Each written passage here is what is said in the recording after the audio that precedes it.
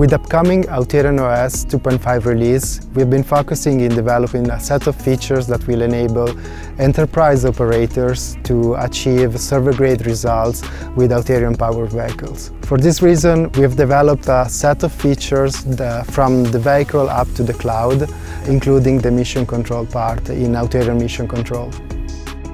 AuterionOS, which is the software running on the vehicle side, is now capable of geotagging in real time the pictures that are being taken from the drone as it's doing the survey.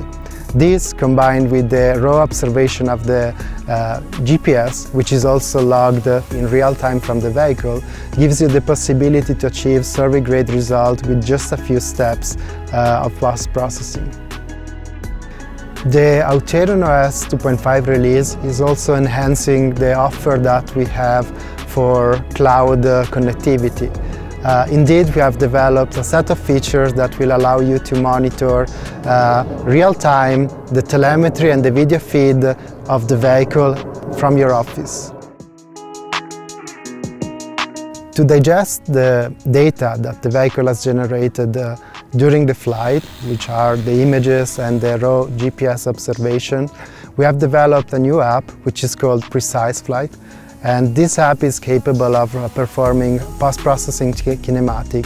This eventually will give you the desired results of less than 3 centimeters accuracy on the geotagged images. One of the important aspects of survey use cases is to have full control of the payload that you're using. For this reason, we have been focusing on enabling full control in Auterion Mission Controls of the Sony A7R4. Through the software AMC, you can control the shutter, the aperture, and all the settings that you need to change while doing a survey. In the AuterionOS 2.5 release, we've been focusing on survey features, but there's definitely more coming up. So stay tuned and see how we enable more enterprise workflows.